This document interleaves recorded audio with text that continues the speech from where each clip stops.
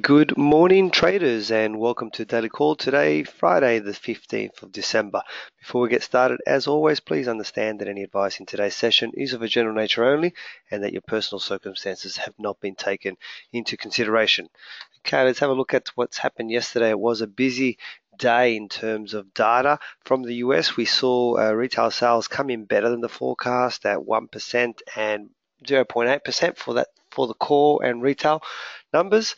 US dollar still didn't have it its own way against all the majors, and I think it seems to be a display of the excitement or lack of excitement, should I say, from investors post FOMC rate decision and statement.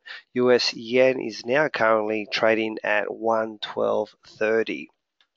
From the UK, we saw retail sales come in stronger than the forecast at 1.1%, giving the sterling a bit of a boost, but the currency barely reacted to the Bank of England's decision to leave interest rates unchanged. As we already spoke about this yesterday, it was widely expected that no change in rates would take place, and hence not much of a reaction to the message that was widely already expected being delivered.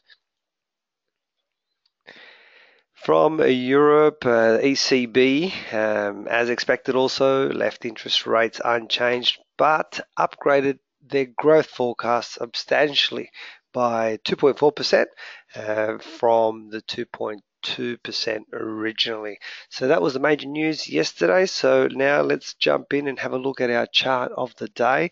The chart that I have found for us this morning is it's a GBP NZD on a daily timescale. Now, when we look at this chart, we can clearly see that we are in trend.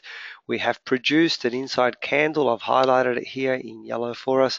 And at the time of this screenshot, the new candle had not started yet. I believe it's just kicked off right now. So should we break the top of this candle that I'm displaying here with the new one, which is over here somewhere, which is not showing, then it's all systems go. Should we break the bottom side, well then please make sure that you go back and cancel out your order as it would not be a valid trade. So there you have it. Our chart of the day is GBP NZD on a daily time scale.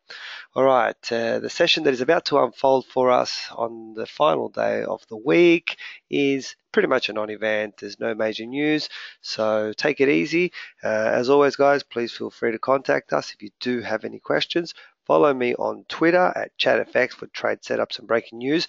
Most importantly, hope you all have a fantastic trading day. I'll talk to you on Monday for the daily call. Bye for now.